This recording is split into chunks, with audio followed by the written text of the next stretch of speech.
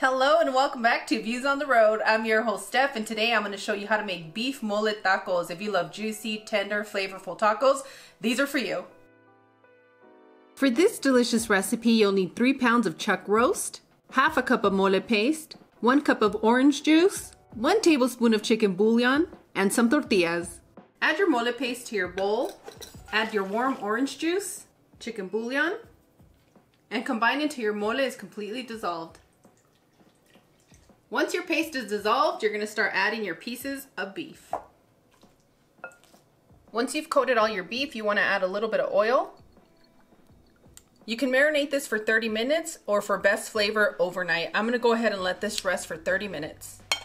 Today I'm going to use my Instant Pot Dutch oven. If you guys don't have one of these, that's okay. You can make all of this on your stovetop. But for those of you that are interested, we're going to link it in the Amazon storefront and I highly suggest it. I'm in love. It's amazing.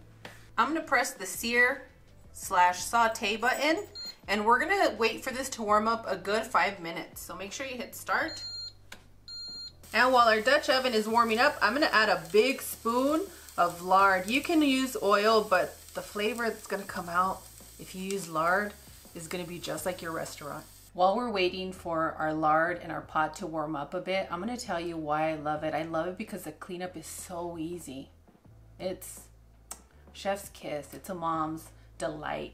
You have more time with your family and less time cleaning. I'm not about cleaning right now, so this is my new best friend.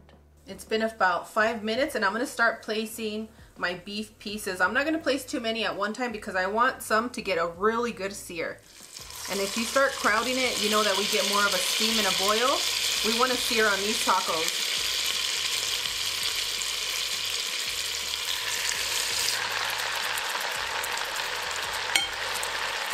I'm going to allow these pieces of beef to sear for 4 minutes without moving anything. Been 4 minutes and I'm going to start flipping our pieces. You're wondering what kind of sear you're going to get. You're going to get a beautiful one.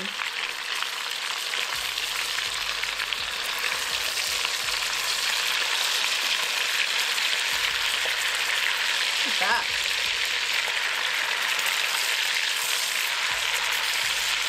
And now that I flipped those pieces, I'm going to add the remaining pieces of beef.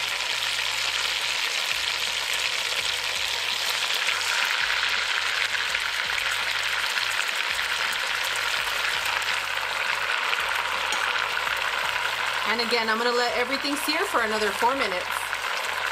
4 minutes have elapsed and I'm just going to give it another turn to one of the sides where it hasn't been seared.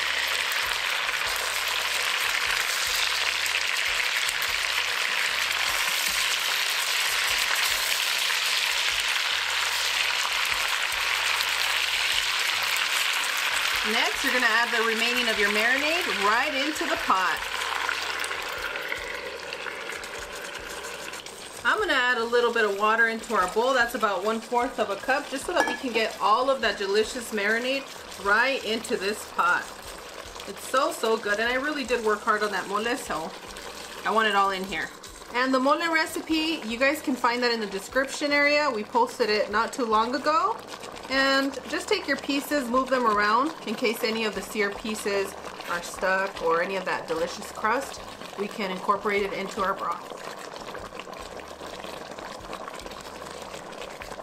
Next, you're going to place the lid over your pot and we're going to press our braised button and that's going to braise it for 2 hours. After 1 hour, I'll come and move the pieces around to make sure nothing's sticking, but there has been a time when I didn't show up to move anything and nothing happened. You guys are going to be okay. And boom, done. Our mole beef is ready for some juicy tacos. Look at how juicy and tender each little piece is. Oh my goodness. You know, I'm not going to make you wait. I'm going to need somebody very special to say ah.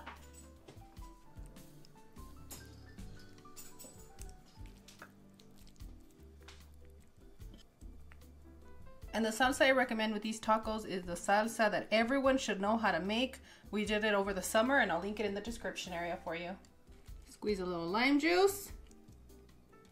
And yummy, yummy in our tummy. I'm really tired of eating super quick and easy tacos, so these tacos took a little bit more time, but they are so worth it because the flavor pulls through. I hope you enjoy these tacos as much as I do.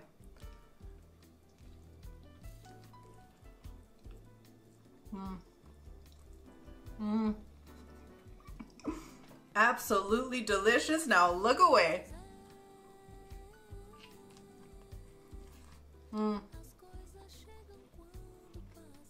As always, Cloud and I are wishing you the best. We absolutely adore you. We hope you have a beautiful weekend. And on that one, we'll see you guys tomorrow. Bye. Adios.